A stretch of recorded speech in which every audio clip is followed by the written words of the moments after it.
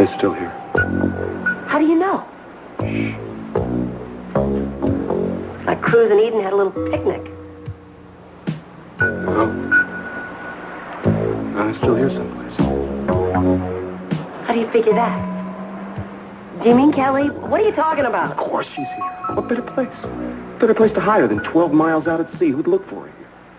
Then get out your gun and arrest everybody. Is that you? Yes. Don't be afraid. You've got to find a way to get us this far before they find us here. I've come up with one or two ideas, but I want to make sure before we try anything. That was such a close call for her. We're sure she was going to find us. We were lucky, but the district attorney is smart. It's only a matter of time before he follows someone out here, and then what? Why don't we go? My father has a summer place in Vancouver. It's beautiful there. It's very remote. I was thinking of Mexico myself. We could go by boat. We don't have to go back to shore at all. Be quiet.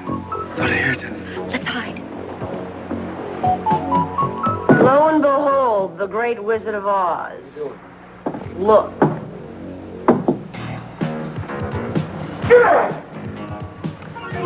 Looks like we're the victims of a bad joke. Oh, wait. That's not the worst of it. Pearl took off with a boat. We're stranded out here. You, Mr. District Attorney, have been had. No, I thought you managed to sound a lot like Kelly. Just that I could never do Jeffrey's accent in a million years. Well, thank God for Pearl. I'd love to see their faces when they see that tape recorder. Yeah, I hope they appreciate all the trouble we went to. We'll be able to hear them screaming all the way to the mainland, I think. You know, maybe we ought to leave them out there for a couple weeks. No, I'll send somebody to pick them up tonight. You don't think anything could go wrong, do you? Well, I wouldn't worry about that. I think once Keith took the bait, that plan was about as foolproof as a plan can get. Well, that still doesn't mean that we're going to get to Kelly before someone else does, so can you please hurry?